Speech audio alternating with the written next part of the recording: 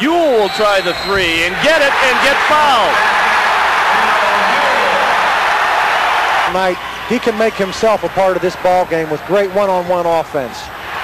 Howard intercepts the pass, the Dayton transition. Greavy's posting up for the three. My, how quickly things can change.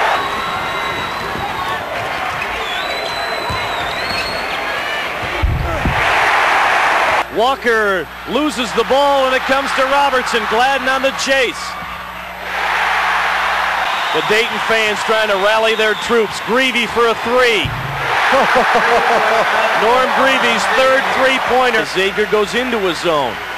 Well, oftentimes what players will do, Jack, is try to go to the baseline, get behind the defense. It's very difficult to find them. Knight with a three-pointer. He's got 21. Walker steals it from Knight. Big play. And missed the dunk. Good defense by Gladden. Knight gets it to go. Springer goes by Walker as he was looking for help. Ewell with the jumper. Bill Ewell off the bench with 10. And the Dayton fans and the Dayton players go crazy.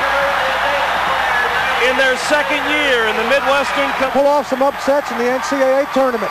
Really on a roll. What a ball game for Jim O'Brien. The Dayton fans celebrate.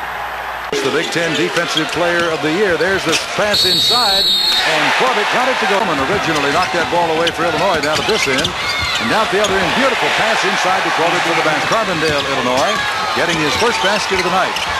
And at the other end, a tying basket. Relentlessly, the end of halves.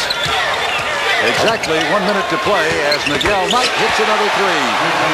Lead by 3. Dayton is the number 9. Oh, beautiful pass inside from Springer to Robinson. What a pass. Miguel Knight. Boy, does he attract the crowd. Corbett for 3. Big. Now they're putting the pressure on and come up with another steal. And suddenly Dayton is up with an 8-point lead in the basketball with less than 10 minutes to play. Wide open is Springer. Another 3, and Dayton is blowing this one wide open. Dayton in front of Illinois. He needs to hit at least one of them. Of course, the first end of it. There's the big one. That's all that Dayton wants to do is get the ball in. When the clock starts, when somebody touches it, and Kaufman intercepts it. P.J. Bowman, no, I don't think he got the shot off anyway. He did not. And so Dayton will win it 88-86. And Kaufman comes up with the ball, but he couldn't get it to Bowman in time for Bowman to get the shot off before the buzzer.